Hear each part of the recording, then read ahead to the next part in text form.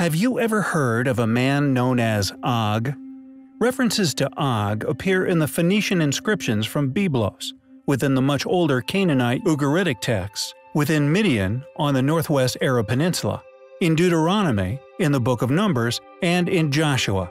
Mentioned in many religious and non-religious texts, king of Bashan, which is now the Golan Heights.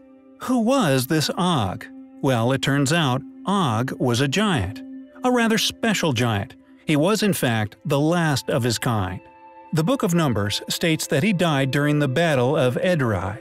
Deuteronomy chapter 3 verse 11 declares that his bedstead, translated in some texts as sarcophagus, was made of iron and was 9 cubits in length and 4 cubits in width, about 13.5 feet by 6 feet.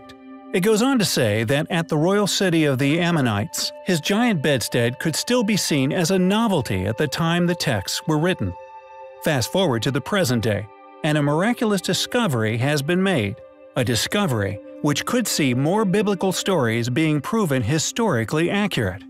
A recent archaeological dig has unearthed no less than 24 skeletons, all of giant proportions, near the ancient ruins of Rujim el-Hiri, which is indeed located within the Golan Heights.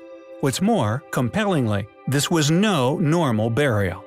During a press briefing, the team responsible for the discovery expressed their views to the world. Quote, "The site of Rujim el-Hiri has been extensively searched for decades already, but our team noticed a mound nearby, which we thought was of major interest.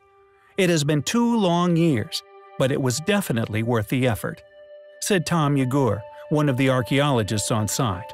One of the giants was covered in an exquisitely crafted suit of copper armor. One of their copper swords was also as hard as steel and made in a fashion unknown to modern man. Could this really be the final resting place of the last of the giants? All we can hope is that the Smithsonian doesn't get a chance to buy them.